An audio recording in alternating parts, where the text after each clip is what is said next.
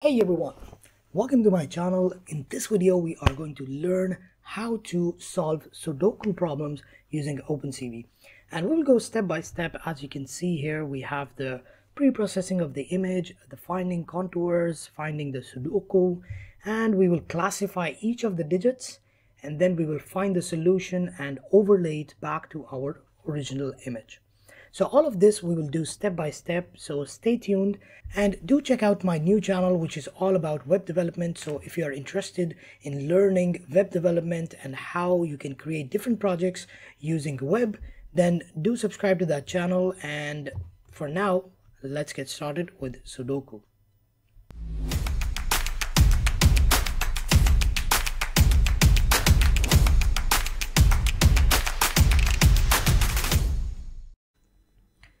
So let's get started. The first thing is that we are here in PyCharm, and what we have is three different files. So here we have Sudoku main, then we have utilities, and then we have Sudoku solver. Now the thing is, all of the OpenCV part is basically the image processing part is in between Sudoku main and then utilities. So all the main aspects, the bigger picture is in this file, and then we have the relative functions in our utilities. And the third one, which is the Sudoku solver, will contain the mathematical aspect when we have the actual digits. So once we know what is our board and what are the values present in each of the boxes, then we can use the Sudoku solver to actually find out the final result and plot it back. So before we actually start, I have created this file which shows that we have six steps. Now I have been trying this new method of creating these images where I label all of the steps and I show basically an overview of the whole project. So if you like this method, do leave a comment below so I keep making images like this. So the idea here is that we have number one as our pre-processing of the image. So here we will convert it into grayscale, we will apply some thresholding, maybe some blur as well, and then we have step two where we will find the contours. So the contours, once we have it, then we will move on to finding the actual Sudoku. Now here we will also apply word perspective. Now in this image it's not necessary because it is basically a bird eye view. It's taken from the top, but in a lot of cases the image is not exactly taken from the top, so it might have a tilt or a curve. So what we have to do is we have to apply word perspective so we get a perfect square. So once we have that, we are going to classify each of these digits. So this is the result of the classification. So here you can see we have 2 and we are getting 2, then we have 1, we are getting 1, and the empty spaces, we are getting the empty spaces. So we need to know all of this. Now even a single mistake here will change the answer completely, or in the worst case we will not have any answer at all. So it's very important that we have this done right. Then we will go to finding the solution. So as you can see here, all of the remaining gaps will be filled with some numbers. So here you have 5, 4, then you have here 8, 3 and 7 and so on. And at the end of the day, we will just overlay our solution to our original image. So these are the main steps, and I'm going to label all of these in the actual code as well, so you can follow along easily. Okay, so here I'm also trying something new. What I've done is I've written the code, but I have commented each of the steps. So what I will do is I will explain step by step what is happening, and I will uncomment and show you the result as well.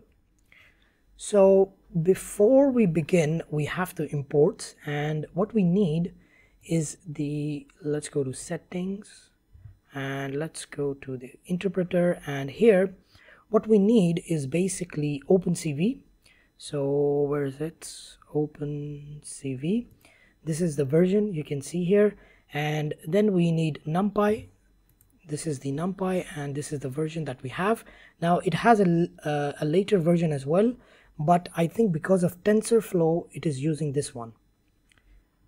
And then we have the TensorFlow, we are using 2.3.1. So you can use a later version of TensorFlow or OpenCV as well, but if it doesn't work, I will recommend you to come back to these exact versions. Okay, and by the way, my Python is basically version number 3.7.6. So if your Python version is a bit different and it's not working properly, then you might want to try out 3.7.6. Okay, now we are going to look at our first step, which is basically preparing the image. So here, first of all, we have our image itself, which is in the resources folder, as you can see here, resources, and it's by the name 1.jpg. So if I open up resources, and this is the file, so you can see this image we have for the Sudoku. Now we will have a height and a width as well, which we will set, and this has to be a square because at the end of the day, when we are using the puzzle itself, it has to be of the same height as its width. Okay, so then we have the first thing we have is preparing the image. So we are simply reading our image with the specified path, which is over here, and then we are resizing our image with the width and the height. And we are also creating a blank image. I will tell you why we are doing this. And then we will do our thresholding. So this was our first step. So in the pre-processing, we will create a new function called preprocess, and we will send in the image. Now this pre-processing function is basically in utilities, and if I go up here, it says here pre-processing image. So here, first of all, we will convert it into grayscale, and then we will add a little bit of blur, the Gaussian blur, and then we will apply thresholding. So we are using adaptive threshold. Now if you are wondering about all these parameters, what you can do is you can press the control button, and by the way, it's already showing you if you hover over it, but if you don't get this, you can click on the control button and then you can click on your mouse. So that will take you to that function, and here you will see the parameters, the definition of each of these parameters. Okay, so coming back, it will return us this image threshold. So let's go back, and this is our image threshold. So what we are doing is we are displaying it using the image stack function that I created, I don't know, a long time ago. So that function is basically here in the utilities. If I scroll down all the way, this is the stack images function. So all you have to do is you have to send in all the images you want to stack together, and then you have to give in a scale, how you want to increase the size or do you want to decrease the size, and all of the rest will be done by the function itself, and it will return us one image that we can plot using IMShow. So this is what we are doing here. So this is basically the array of images, and this is basically when we are calling the function stack images, this is the images array, and then we are putting the scale as 1, so we need the exact size. Now as I mentioned before, we have a blank image. Now this blank image is there because we are testing right now. So whenever we finish one step, we will replace this blank image with that step, so we know what is our output. For example, in this case, we have our image as the first image, and then the next one will be image threshold, which is our step number 1. So before we actually run that, let's just run this with the blank images and see what is our output. So there we have it. So this is our image Sudoku, and then we have all these images that we will fill up later on. If you don't want to create a blank image, the other thing you can do, let me just copy this. The other thing you can do is you can simply just paste image, the same image again, and let me remove that, and you can run it like this. So in that case, you will get an output like this. but I prefer adding the blank image. That's why I have created that. Okay, so let me bring that back and we can remove this. Okay, so now, as I've mentioned before, after doing the step, we are going to display that image. So we will copy image threshold and we will display it here. Okay, so here is the result of our threshold.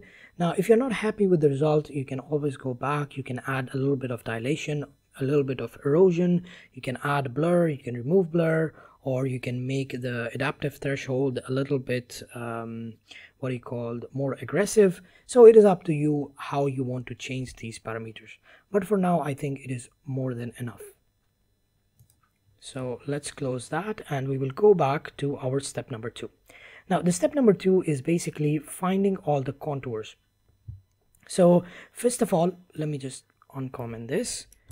The first thing is our images that we will be using for display. So all we have to do is we will copy these images from the actual image. So this is our actual image that we imported. So we are making a copy of that in images contours and image big contour. So images contour will contain all the contours, and image big contour will contain the biggest contour. So that will be good to see, because we want to make sure that we have found out the correct Sudoku problem. Then we have the find contours function, which is basically allowing us to find all the contours. What we have to do is we have to send in our image in which we want to find it, and then we have to define a method. We are using the external method because we want the outer contours, and then we have to define the chain approximation. So here we are using the simple chain approximation. Okay, so once we have that, we will have all the contours saved in this contours variable, and they also have a draw contours function, which basically is there to draw all the contours. We don't have to worry about that. So we are using this images contour here, and we want to draw all of the contours that we have found, and that will give us the result. So we can copy this and we can go down and we can paste it here. And there we go. So now you can see that we have all the contours. Now if we were using a different method, it will look for the contours inside as well, but right now we are using the external method. That's why it is giving us all this clean region. Okay, so that is good. Now we can move on to step number 3. In step number 3, we have to find the biggest contour. So let's uncomment this. So this is the function called biggest contour. So once you send it in, it will magically find the biggest contour for us. Actually not, we do have to define this function. So it is not something that comes with OpenCV, so we have to write it down. So in biggest contour, what we have is that first of all, we are sending in all the contours. Whatever we found, we will send it here. And then what we will do is we will loop through all of these contours one by one. And we will check the area of each of these contours, because we don't want it to be very small, because very small means it's noise. So we will check whether the area is above 50. And if that is true, we will find its parameter, and then we will find its corners. How many corners does it have? So it will approximate the poly count, and then we will check whether it is above the maximum area. This is the maximum area currently, which is 0, so it will be true. And then it will check if the length of approximation is 4. Now this means that it is a rectangle or a square. So we are only finding shapes that are rectangle or square. So if that is the case, it will make the biggest contour, it will change it to approx, and then it will make the maximum area the current area. So basically it will keep looping, and every time it finds something bigger, it will replace the values with the current values. So at the end of the day, these are the two values that we initialized, and at the end of the day we are going to return these two values. So biggest will contain all the points, all the corner points, and the max area will contain the maximum area of this biggest contour. So once we return that, we can come back here. So this is our maximum area and this is the biggest contour. This will be the 4 points. So let me just print it out so you can see what is that, so it's not confusing. Let's print that out. And there you go. So here you can see that we have these 4 points. So these are of the biggest contour. Okay, now that is good, but as I mentioned before, sometimes what happens is we don't know which point we got. Maybe we got this as the first point and this as the second, then this as the third and this as the fourth. But when we do it next time or for another image, we might get this as 1, this as 2, this as 3, this as 4. So we don't know which arrangements our points are in. So which arrangement these points are in. So we need to know this arrangement because we are going to use word perspective. And for that, it has to be in this order. So it has to be 0, 0, then width 0, then 0 height, then width and height. So 0, 0 is this point, then this is width and 0, this is height and 0, and this is width and height. So we have to make sure that our sequence of the points is exactly the same. Otherwise, it will not warp properly. So in order to make sure of that, we have this function called reorder. So if we go and have a look in the utilities, so where is it? It's here. Okay. So what it will do is it will add these up. So it will add these points and the lowest value will be our 0, 0. It will be our origin. And then it will add them up again and the biggest value will be our width and height. Then it will take the difference of it and then the positive value will be one of the sides and the negative value will be the other side. So one of the sides will be positive, maybe this one, and the other side maybe negative will be this one. So this way we can determine the order of our points. Okay, so then once we have ordered these points, then we will go back and then we will put it for word perspective. Now here you can see that we are preparing these points. So these are the biggest points. So we will send it here. Actually, let me show you what it does. So let me print it out and see if it has done any changes. So let's print that again. So yeah, so here you can see this is 101 and 164. This is the same. Then you can see the second one is 102 here, but the second one here is 396. And then we have 396417. Here we have 102418, and here we have 396164. Here we have 396414. So as you can see, it has arranged these points into this sequence. Okay, and so this sequence is basically this here. So we have our points 1, which is these points. So we have all of them ready, and then these will be our points 2, and then we can send it for word perspective. So before we do that, we need the transformation matrix, and we will get it by get perspective transform. And once we have that, we can use the word perspective function. We will send in our image, the main image, and we will send in our matrix, and we will define the width and the height, which is 450 and 450. So once that is done, we can have a look at this. But before we do that, we might want to look at the actual corner points. So we have got these points. These are the biggest points, but are they of the actual Sudoku or not? So we need to check that. So we can do that by drawing it. So here we are using the exact same function which we used here, draw contours. So we are using here again, draw contours. And what we are doing is we are sending in the biggest values. So this will just draw it. And in this case, this is B, G. So it will draw it in green color.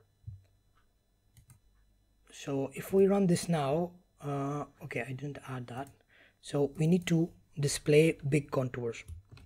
So let's go down, and over here we can write image big contour. So let's run that, and there we have it. So here you can see it's actually a little bit small. Let's increase the size. Let's make this 25, and let's make this red, BGR. So this will be our R, and there you go. So now it's clearly visible. So now we have confirmed that we have found out the correct Sudoku square, so that we can proceed on to the next step. Okay, actually let's see the word perspective as well. So we can use this image verbed color. So let me copy that. And what is happening here? BGR to gray. So we are changing it to grayscale. Before we do that, let me remove this. So because I want to see it in colored, and then we can change it again to grayscale. Okay, so let's run that. And there you go. So now we are getting the actual Sudoku. So we have the grid laid out exactly 440 by 440, and we have 9 boxes in the width and 9 boxes in the height. So we are almost there in terms of the image processing. Now we have to define each of these digits. So let's close this and let's go back. So how many steps did we do? We did 3 steps. Okay, that's good. So now we will move on to step number 4. Now step number 4 is basically splitting the image. So right now we are getting all of this as one grid. So all of this is just one image, right? But what we want to do is we want to get each of these boxes as a single image, so that we can run a predictor on it. So this predictor I have done in one of the previous videos, in which I showed how you can create a model to find out digits from 0 to 9. So I will put the link to that in the description and in the course, so that you can follow that video if you want to train it yourself. Now again, I have used a limited number of images. If you want to improve the accuracy, you can always go and train again and increase the accuracy as well. So in this case, I am using a model. You can see here, it's called mymodel.h5. This model is from the same video or the tutorial that we did. So I'm using the same one over here. So we are going to send in all of these images. So we will have 9 by 9, which will be 81 images. We will send each of these images one by one, and it will predict what digit does it contain. Is it 2, is it 1, or is it blank? So we don't have 0, but we have blank. So we need to make sure we get the blank value as well. Okay, so here, that's why we have to split and we have to predict. So first of all, here you can see that we are splitting. So we will create this. Again, this is just for display. We are creating a blank image, and then we are creating our boxes. So here we have a function called split boxes, and we are sending in our image verb. Now it has been converted into grayscale, so it will be easier because we will be using it for classification. So it will be easier if it's grayscale.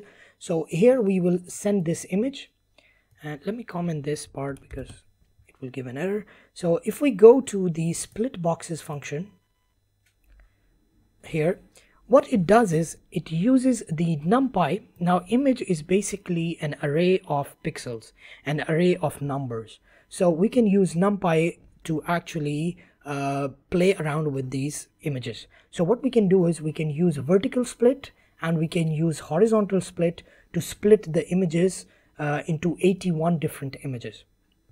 So this is what we are doing. We are looping through. We have 2 different loops, and with each loop we are cutting the images and then we are appending it to boxes. So if I go back here and if I write here print length of boxes, that should give me 81. And there you go. So it is giving me 81 because it has 81 individual images. So if we wanted to try it out, what we can do is we can write here cv2.imshow, and then we can write here sample, and here we can write, for example, boxes at 1. So let's run that. Did it show up? Yes. So you can see here, it's hard to drag if it's very small. Yeah, so here you can see that this is the image 1. So I asked for 0 and then 1. So this is the 1 value that we are getting. So this is image number 1. Well, it has the number 1 as well, but I think you get the point. So this is what we are getting. So if I were to change any value here, let's say 33, it will give me the value.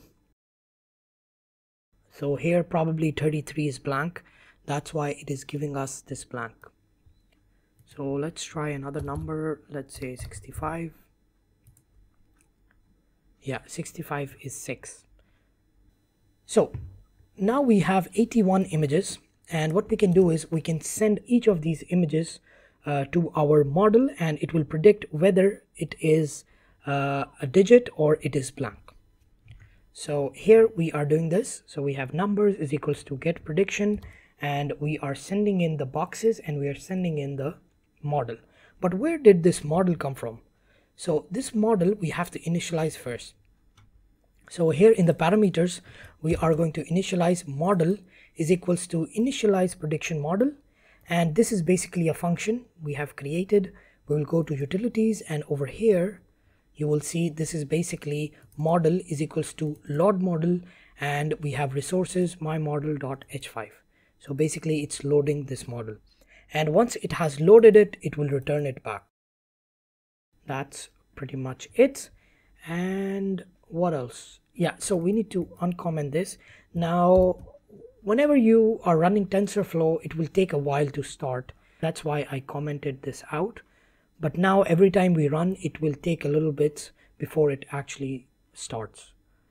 So if we go back here, and if I run this now, and by the way, these are warnings that I get every time, and these are very annoying. So for that reason, what I do is I have this line of code here, these 3 lines of code, and that will remove all of these warnings. And I am using GPU, I'm not using CPU in this case. So let's run this again.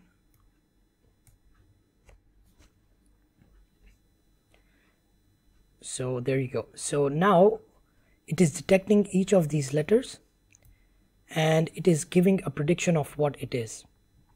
So if we go to the first one, that is 2, which is correct. It is 99% sure that it is 2. Then we have 1, it is showing us it is 1. Then we have 0, it is showing us it is blank, that is good. And the probability is very low, so that is good. And here again it's very low, and then we have 6 as 100% probability. Then we have 0 because the probability is low. So what we can do is we can say that if the probability is, let's say, less than 80% or 70%, then it means it is a blank image. It has no digits inside it. So as you can see, most of them, which are actual numbers, they will have a very high percentage. So you have 99%, you have 100%, 96%. So you can see that this is how we know if it's blank or if it's a digit. But how does this work? So if we go here, where is it? So here is get prediction. So if we go to the utilities and we go down, so this is basically our get prediction. Now whenever we bring in the boxes, basically we are bringing in all the 81 images, and we are also importing the model that we brought in earlier over here, right? If you see here, we are sending in the boxes and we are sending in the model. So once we have that, so what is happening is that we are preparing the images. So this is basically pre-processing and this is done because we did this pre-processing while we were training as well. When we were training our images, we did all of these steps, and now when we are running or testing our images, we have to do the same as well. So if you want to know more about this, go and check out the digit classification video and you will understand it further. Now this is basically a loop. For each image we are doing this, so we will do this 81 different times. So for each one of them we will do a prediction. We will write model.predict and we will send in our image. Now earlier we used to use this method, model.predict classes, but they are going to depreciate this, so we are not going to use this anymore. Instead we are going to use the argument max, and we will use the predictions for that. So this is what they have mentioned in their documentation. Okay, so this will give us the class index. Why do we need the class index? Because our classification is done from 0 to 9, so we need to know which class it belongs to. If it says that the probability is that it is class number 1, then it means it is index number 1, it means it is number 1. If it says the probability is class index 6, then it means it is digit number 6. So that is how we know. And this here is our probability value that we are getting from our predictions. And what we will do is, here we are just printing this out. So all of these values that you saw are because we are printing it out here. And then we will check, as I've mentioned before, if the probability value is greater than 80%, then we are going to append it to the result. Otherwise, we do not need to append it. So what we will do is, we will create this result, and in that result we are going to append it after every prediction. So this will return the result over here, and if we go back, and these are the numbers basically, so we can write here print numbers, and if we go here and we remove this, so let's run this and see what happens.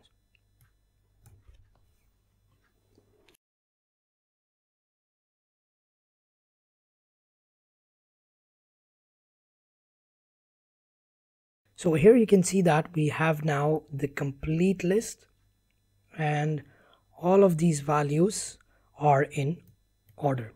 So here you can see we have 2, 1, 0, 0, 6, then 0, 9, 0, 0, then 0, 0, 0, 0, 0, then 9, and then 1.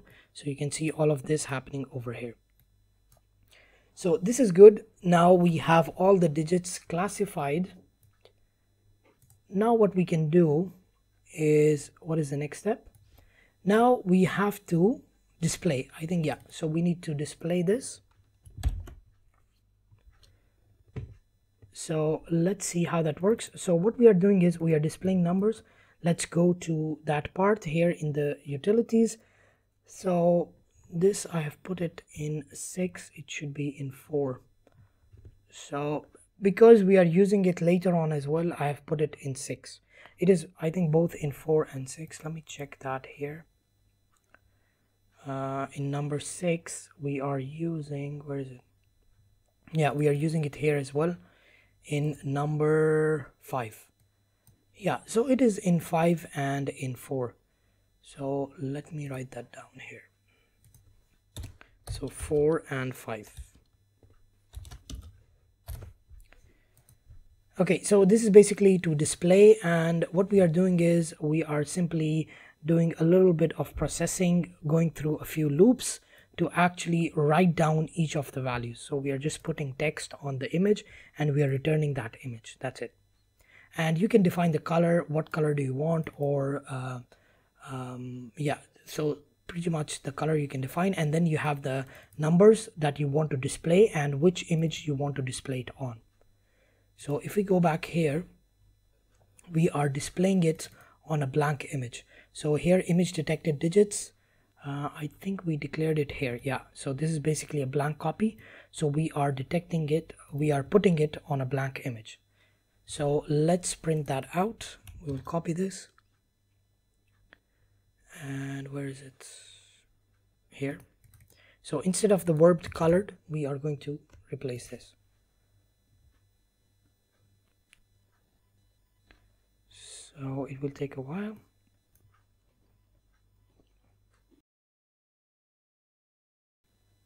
And there you go. So now you can see that we have 2 1 0 0 6 0 9 0 0. So now it's displaying like an actual Sudoku problem. So that is good. And now we can move on to the next step. So next we are going to uncomment this, which is basically finding all the positions where the number is greater than 0, and then it will put a 0 over there, otherwise it will put 1. So let's run this and see what happens. And let me print it out first. So we will write here numbers. No, it's points array. Or yeah, it's actually printing numbers already, so we can just write that.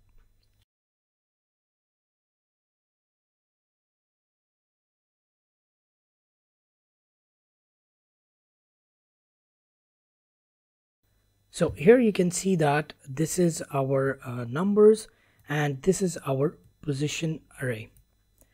So here you can see that whenever there is a value greater than 0, it will put a 0, and whenever there is a 0 value, it will put over there 1.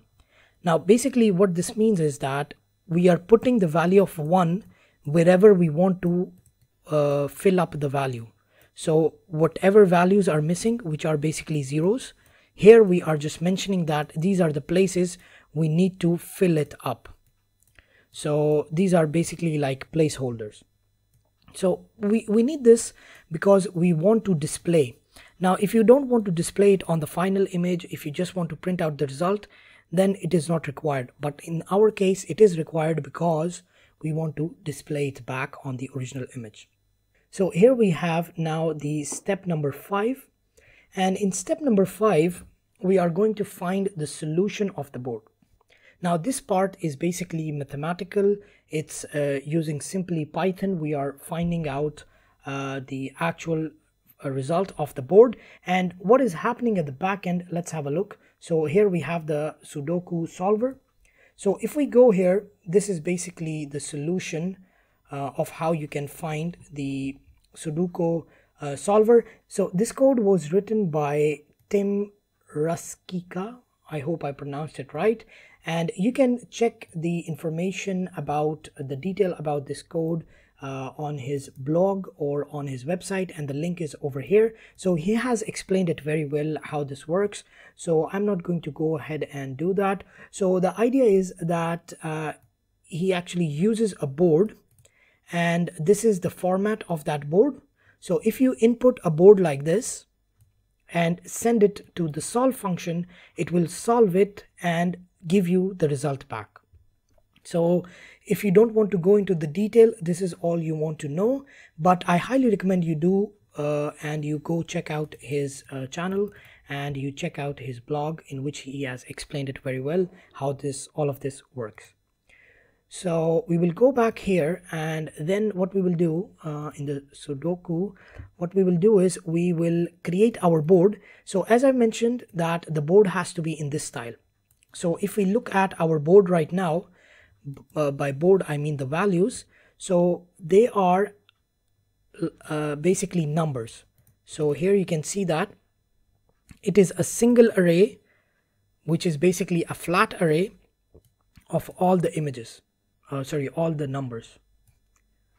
So if you see the input over here, it has to be different rows. So this is one row, this is the second row, so it has to have 9 different rows.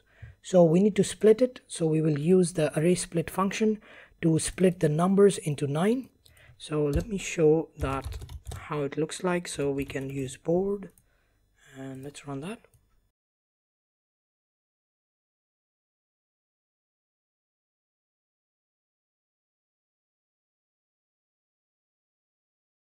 And there you go. So here you can see that this is one row, and then this is another row over here, then we have another row over here.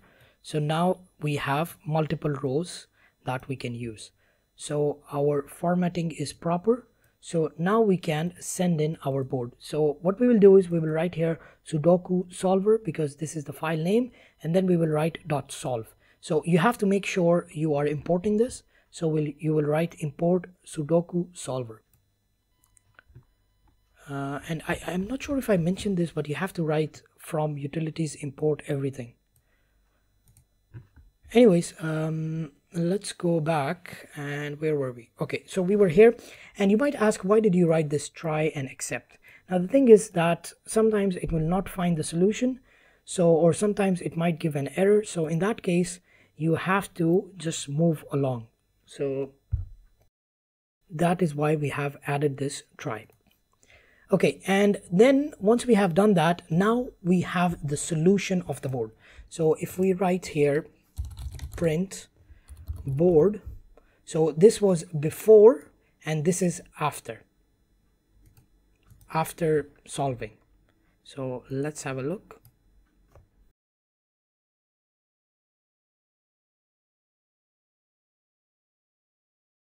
And there you go. So this is before and this is after. So now you can see that wherever we had 0, now there are values filled up. So you can see here it was 0, now it's 8, 0, now it's 7. So all of these values, they have been filled up.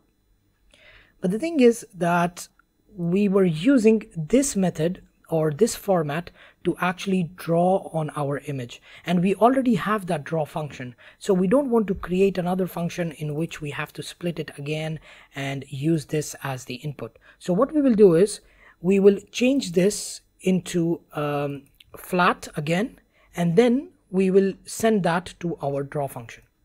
So here we have the flat list, and we will loop it, and once we loop it, we are going to send it to our display numbers function, which we used over here as well. So here is the position array that we created earlier, if you remember over here. So this is the position array. Now we have to multiply it with the actual flat list.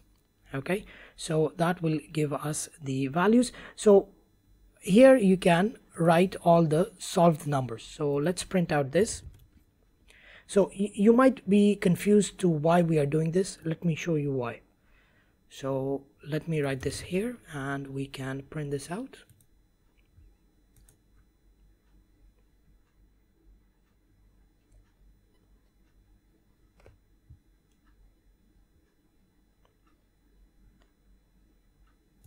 There you go. So now you can see that we have only the values which are new. So whichever was missing is printed over here. If I don't do this, if I don't do this part, then it will show me all of the answers. So if I just write here flat list,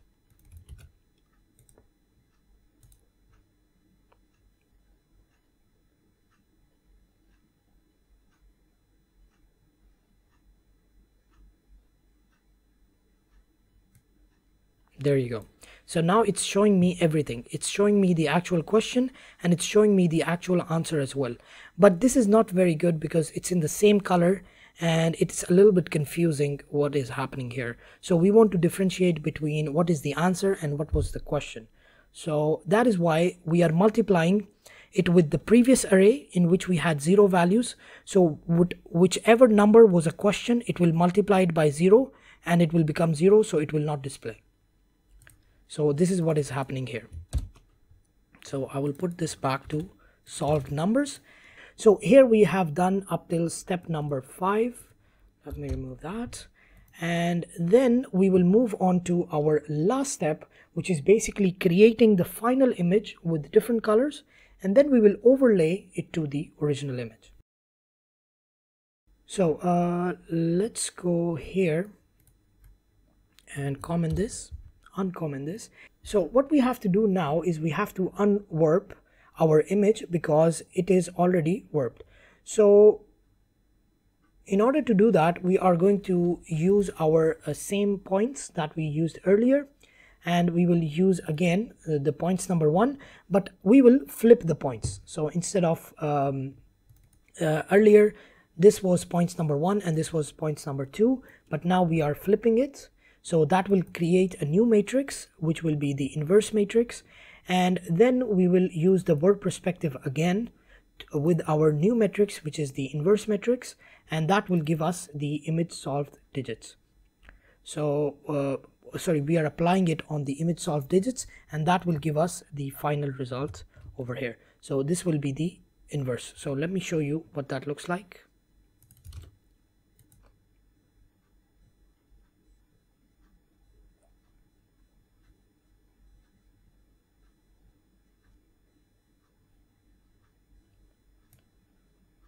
And there you go. So basically what is happening is that this right now is ready to be overlaid on this image. So if you look at this part here is basically the same region where this part is. So you can see it's on the bottom left corner of the image. So here it's now ready to be overlaid, but right now it's overlaid on a black image. We have to overlay it on the original image. So how can we do that? We will go back here. This is our image verb. Where is that? Yeah. So image inverse verb color. This was the image that we just saw, and then we will write here inverse perspective, and we will use added weight to add our newly created image and the what do you call the original image. So if I use this instead, image inverse perspective here, and if I run this,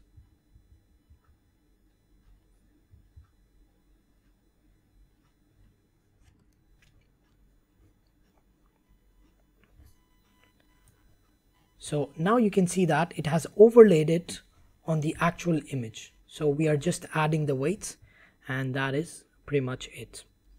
And you might have seen that we have these grids now, and you might be wondering where did they come from. So let me show you here. So basically this is the function. This is basically draw grid, and if I go to utilities, where is it? Yeah, this one here. So basically it's drawing all these different lines using a for loop, and you can specify the color of it over here. So these are the colors. So it's very simple. It's nothing complicated. So once you add that grid, it looks nice, because let me just remove that, and or let me remove it from one of them so you can see the difference.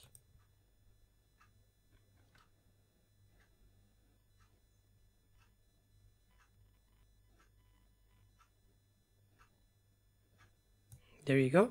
So here you can see it's without the grid, and here you can see it's with the grid. So with the grid it looks much better, so that's why we are adding that grid. Yeah, so let me remove that as well. So that is pretty much it. This is something extra, we can remove that. And is there anything left? Yeah, so here we can write Sudoku not found, and this is when we are doing this. So if you don't find anything, if you don't find the biggest contour, then you have to display that no Sudoku found, and all of this has to be inside the if statement. And at the end we have the wait key so that it does not close by itself. So this is basically the solution of how you can create your Sudoku solver. And as you can see, these are very simple steps. You have prepared the image, finding the contour, finding the biggest contour, and use it as Sudoku. And then we will split the image for each digit so that we can use the classification model to classify each of these digits. Once we have that, we will put them in an array, and then we will send it to our board using the Sudoku solver. And hats off to Tim, who actually wrote this code and helped us in actually creating this project. So do check him out on his channel, Tech with Tim. And then we will move on to our overlay, the solution, where we are just putting the final result on our original image, and then we are displaying it back all with the stacking function. So this is it for today's video. I hope you have learned something new. If you have any questions, leave them down in the comments below. And I have been trying these different methods. This is a new method where I am instead of writing the complete code, I am uncommenting all of the code and showing you step by step how it works. So let me know which method do you prefer more. Should I write all of it one by one, line by line, or should I do this uncommenting? Or the third method is that I have everything ready and I just explain the overview of how it works. Those videos are pretty much about 15 to 20 minutes. These ones are a little bit longer, the one with where I uncomment, and the longest one is where I write all the code. So do share your opinion on which method do you prefer more, and I will try my best to use that further in the next videos. So this is it, and don't forget to subscribe and hit that notification bell and hit that like button as well if you found this useful. And don't forget to subscribe to my new channel, which is all about web development, and we will look at how we can use OpenCV with web development as well as we go along. So this is it, and I will see you in the next one.